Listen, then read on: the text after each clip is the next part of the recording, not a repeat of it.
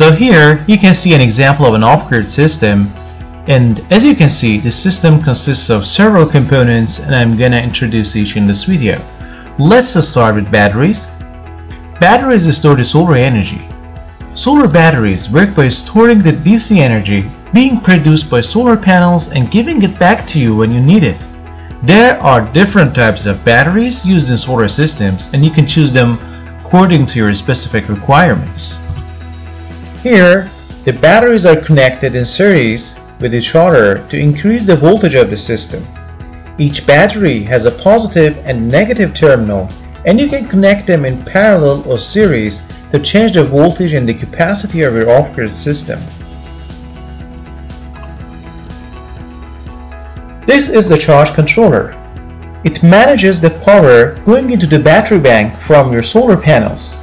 It also ensures a healthy charge profile for the batteries and stops the power running backward to the solar panels overnight. Typically, charge controllers come with two technologies: the maximum power point tracker or MPPT and pulse width modulation or PWM. And this controller is an example of an MPPT charge controller. This is the inverter. Inverter converts the direct current or DC output of the batteries into the alternating current or AC, which enables you to power your AC equipments with the use of batteries.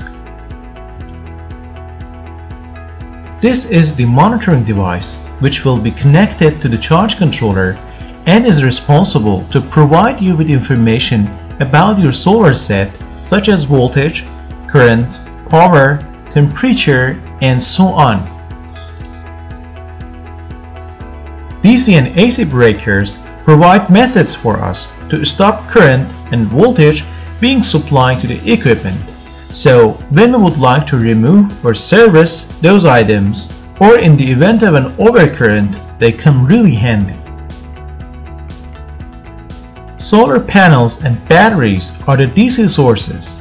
Therefore, DC switches are used for solar panels and batteries.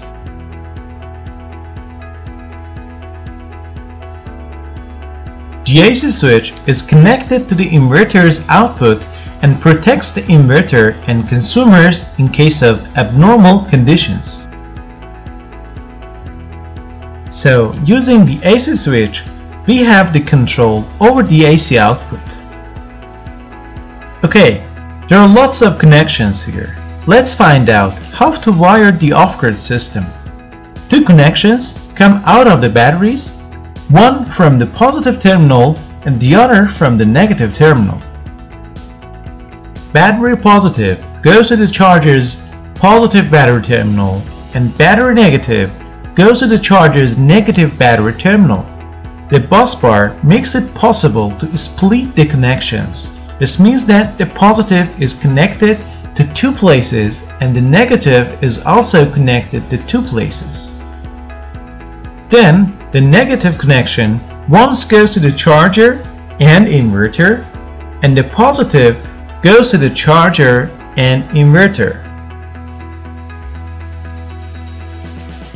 This is called the rail or DIN rail, which is a metal strip that is used for securely attaching electrical and industrial control products such as circuit breakers or terminal blocks, and here we mounted our switches on it. Okay, I'll remove the cover here. Here I have the PV positive and negative terminals, battery positive and negative terminals, and DC loads positive and negative terminals.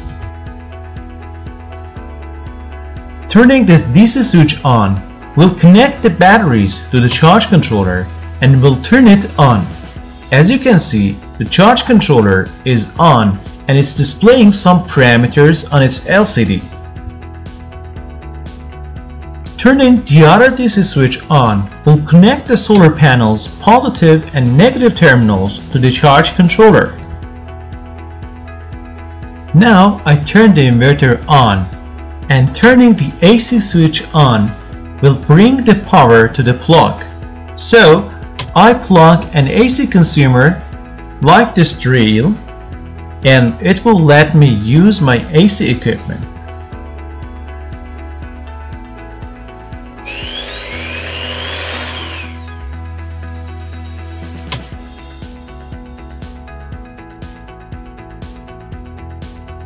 In next videos, we will talk about each component in more details.